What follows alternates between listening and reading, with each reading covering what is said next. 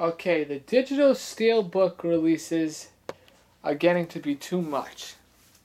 No, not digital, just Steelbook 4Ks.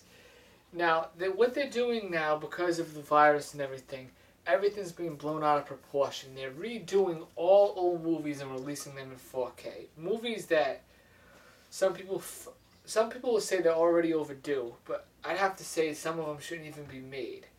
Now, you're going to say, why would I say no to The Hobbit or The Lord of the Rings? I thought the Hobbit was way overdone with CG, but I say no to it because for me it kind of sucks. I tried to look up these things for the longest time if they were coming out in 4K, and all I get is Blu-ray forums that say, oh, maybe next year, the year after. All you can get is educated guesses from people because there's no way to tell.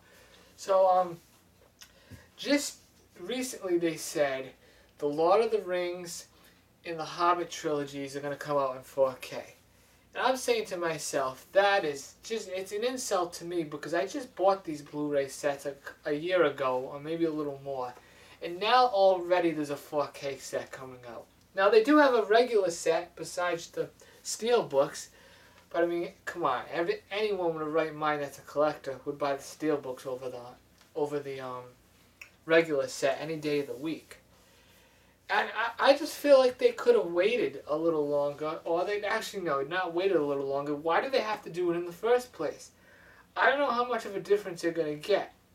Since since it's The Hobbit and since it's Lord of the Rings, I assume they're going to do a better job than any of the other HDR movies they do. But we don't know. Maybe they won't do a good job. We really don't know until we... That's how I feel about it. We just don't know. But all I know is that it's going to be tricky. It'll be interesting to see what else. Well, I mentioned it before in another video a while back. Westworld Season 3 Steelbook is going to be coming out on Blu-ray, 4K Blu-ray, whatever you want to call it. That's going to be coming out in December,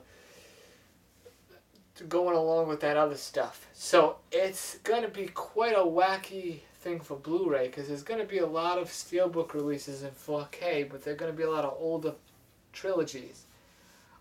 They have nothing else to do. That I always wanted a Titanic movie. People have been talking about how James Cameron needs the rights to Titanic to set it up properly, or he needs to okay the film. Okay, but I mean, how hard could it be? The movie's been out for 20 plus years. If you're looking to make a 4K movie, I can only assume before the pandemic started that he had already looked at some 4K footage and stuff. I think Titanic should have been released a long time ago in a Steelbook. They have to do the works for that movie because they waited too long to release it in 4K. Just like they waited way too long to release it in Blu-ray. They waited a long time to get that on Blu-ray. I feel they're going to have to do a good... They can't just have a small release. They have to have a full, special Steelbook collector's edition.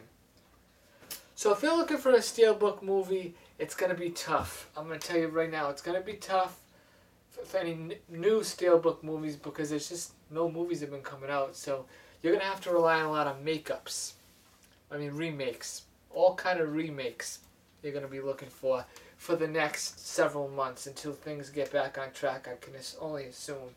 I don't know what else they can offer us.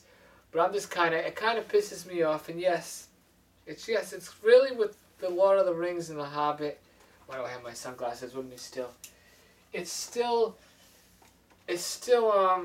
pisses me off because if you go in the stores, I'm sure if you go to Best Buy, go to bestbuy.com, you can look at all that and you'll see that the prices are still through the roof. Kind of.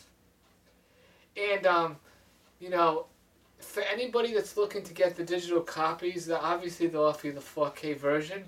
But the 4K version is kind of useless because if you own a tablet, there's pretty much I don't think there is a tablet that can show you an actual 4K image right now. None of the iPads can do it. Yes, it's true if you download a 4K version off of iTunes and watch it, it looks better, which it does, but you're never going to get that full 4K image. So, until then, I can only assume they're going to offer all that. It's $120 for both series, The Hobbit and all that other stuff, the Lord of the Rings. They're very long movies too. I don't mind long movies. I love long movies. I don't like when a movie ends after an hour and a half. I like when it's a good 3-hour movie. I don't mind that, but some people hate it. Well, we'll see what happens, but I'm just sick of remakes. Bye-bye.